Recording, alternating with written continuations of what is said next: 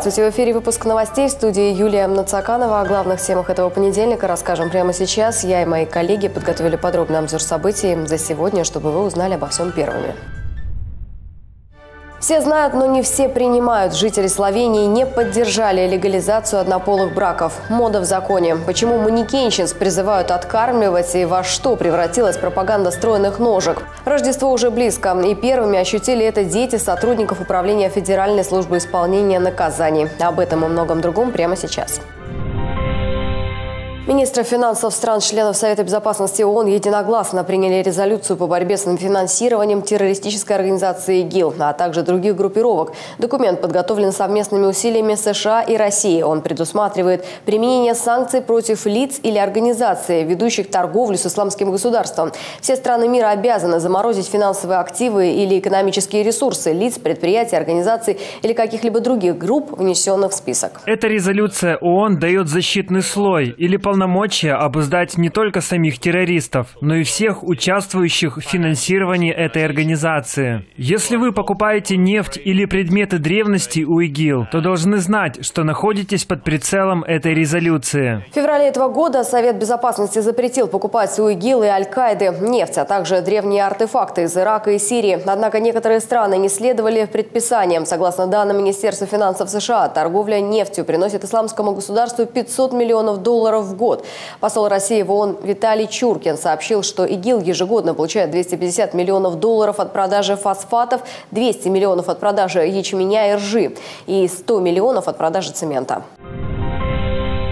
Граждане Словении на референдуме проголосовали против легализации в их стране гей-браков и права усыновления для однополых пар. Такой позиции придерживаются 63% проголосовавших словенцев. Ранее парламент страны фактически легализовал однополые браки, однако общественная организация по защите детей добилась референдума, отменившего решение депутатов. По предварительным данным, против закона высказались 63,4% избирателей. Напомню, в марте этого года парламент Словении принял закон, предоставляющий однополым парам право вступления в брак и усыновления детей. Однако он не вступил в силу, поскольку общественное движение «За детей» подало апелляцию в Верховный суд страны, добившись внесения столь резонансного вопроса на референдум. Немецкое ТВ-шоу помогает беженцам интегрироваться. В этом году Германия распахнула двери для более 1 миллиона лиц, ищущих убежища, и их интеграция – горячая тема в стране. Немцы опасаются, что большой приток мигрантов, главным образом мусульман, может принести урон их культуре. Программа переводится с арабского как «Привет». Ее ведущий голубоглазый светловолосый немец, безупречно владеющий арабским языком, он обещает захватывающую дискуссию на обеих языках. Впервые мы будем обращаться к обеим сторонам. Мы услышим, чего ожидают немцы от беженцев, приезжающих в нашу страну. И в то же время мы также узнаем истории беженцев. Узнаем о том, как они живут в Германии, какие отличия они заметили, приехав сюда, каковы были их ожидания. В программе рассказывают о правильном поведении мигрантов. В то же время ведущий отмечает, что получает и критические замечания со стороны немецких зрителей. Они хотят видеть программу на родном языке с арабскими субтитрами. Во Франции приняли закон против худых манекенщиц. Теперь для того, чтобы попасть на подиум или появиться на глянце журналов моды, девушки должны будут получить сертификат из рук врача по гигиене труда. При этом внимание будет уделяться множеству параметров, таких как возраст, телосложение, общее состояние здоровья, ну и, конечно, что немаловажно, индекс массы тела. Теперь, если конкретно, то, к примеру, при росте в 175 сантиметров кандидатка в модели не должна весить менее 55 килограммов. В противном случае ей грозит запрет на работу. Те владельцы модельных агентств, которые не станут соблюдать установленные правила, могут оказаться в тюрьме сроком до полугода, а также оштрафованы быть на 75 тысяч евро. Одобренные парламентом меры в первую очередь направлены на борьбу с экстремальной худобой, которая стала мощным трендом в модельном бизнесе. Это явление привело к распространению серьезного психологического расстройства – анорексии, при которой люди отказываются от нормального питания с тем, чтобы снизить свой вес. По официальным данным, во Франции на сегодняшний день насчитывается около 40 тысяч человек, страдающим этим недугом. Из них 90% девушки и молодые женщины. Кроме Франции, аналогичные законы об охране здоровья, запрещающие брать на работу манекенщиц с явным недобором в весе, уже действуют в Испании, Италии и Израиле. Знаменитая католическая монахиня мать Тереза в следующем году будет причислена к лику святых. Такое решение было принято после того, как специальная Ватиканская комиссия по прославлению продвижников церкви признала вторым совершенным ее чудом научное необъяснимое излечение молитвами 35-летнего бразильца. В 2003 году по инициативе Иоанна Павла II мать Тереза была провозглашена как блаженная. Как ожидается, канонизация монахини, которая в 1979 году стала лауреатом Нобелевской премии мира за деятельность в помощь страдающему человеку, состоится 4 сентября, накануне 19-й годовщины со дня ее смерти. Папа Римский Франциск согласился с признанием второго чуда матери Терезы в четверг, в день своего 79-летия. 100 тысяч черепашек отпустили в Боливийскую реку. Президент Боливии сам лично помог защитникам природы выпустить в реку более 100 тысяч детенышей. Рептилий вырастили экологи в рамках программы по восстановлению их численности. Забота о биоразнообразии нашей страны всегда вдохновляется общественными движениями. Сейчас молодое поколение организовывает политические проекты, которые создают программы для защиты Матери Земли. Программа запущена 8 лет назад и поддерживается правительством. Популяция речных черепах находится под угрозой исчезновения из-за высокого спроса на их мясо и яйца. Защитить животных также помогают экологи из Бразилии. Черепахи обитают в реках нескольких департаментов Боливии. Длина панцирей взрослых особей может достигать 1 метра. Весят они около 70 килограммов и живут до 100 лет.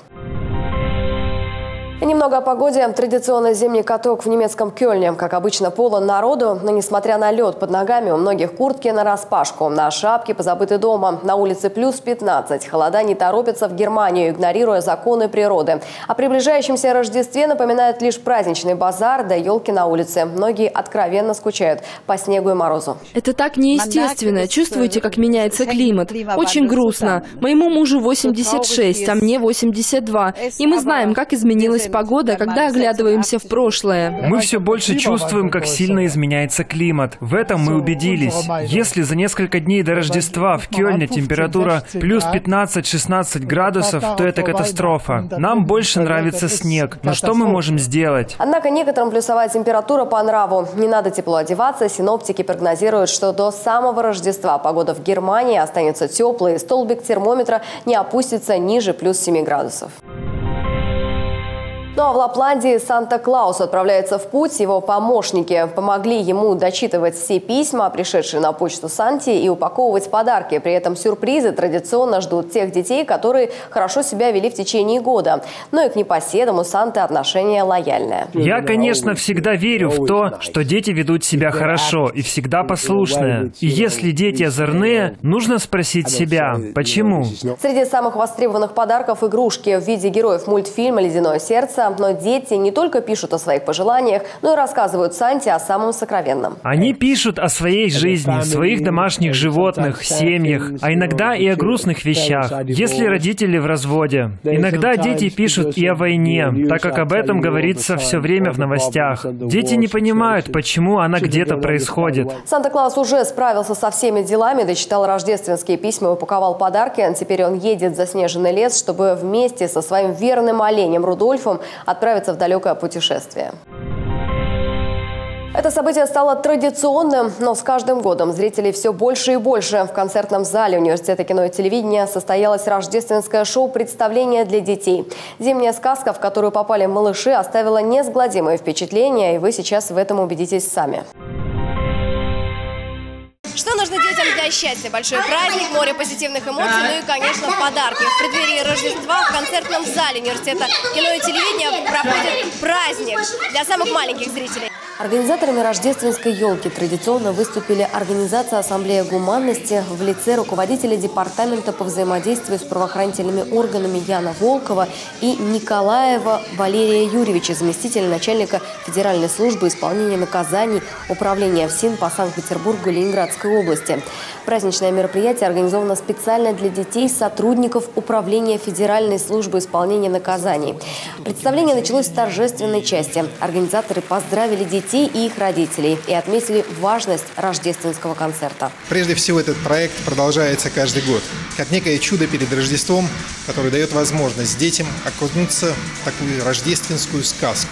Сказку, где они могут вместе мечтать, творить и видеть чудеса. Все спрашивают, нужно ли это. Я говорю, что, конечно, нужно. Если мы вначале собирали детей сотрудников, которые в количестве 150 человек, и пробовали, как же все это пройдет.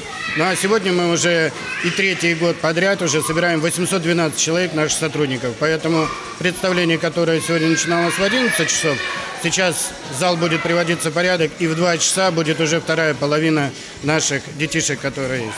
На сцене детям показали настоящую рождественскую сказку. Вместе с артистами ребята искали Рождество, рисовали, бросались снежками, ну и, конечно, все дружно звали на сцену Деда Мороза. Раз, два, три, Дед Мороз, приди! Ребята! Это, по-моему, Дед Мороз! Многие, затаив дыхание, следили за фокусами, которые показали иллюзионисты. Сами артисты признаются, что выступать перед малышами – особая радость. Любое выступление для маленьких детей должно быть намного лучше, чем для взрослых, потому что они намного лучше чувствуют, насколько артист искренен, насколько все качественно сделано, насколько все идет от сердца. А это самое главное для елки. В концертном зале Университета кино и телевидения не было свободных мест. Атмосфера праздника и добра царила повсюду. Детей привели на представление целыми семьями. Зрители делились впечатлениями, и сами дети с радостью поздравляли всех с Рождеством, пели песни и читали стихотворения. И, конечно же, родители благодарили организаторов за сказочное настроение в преддверии Рождества. Организация супер. Действительно, прямо новогоднее настроение по-настоящему. Белый снег, елочка поклону, стоит красивый снег, платьицем зеленым. И любит елочку народ, наезжать на Новый год. В каждом доме елка есть, ну такая только здесь. С Рождеством!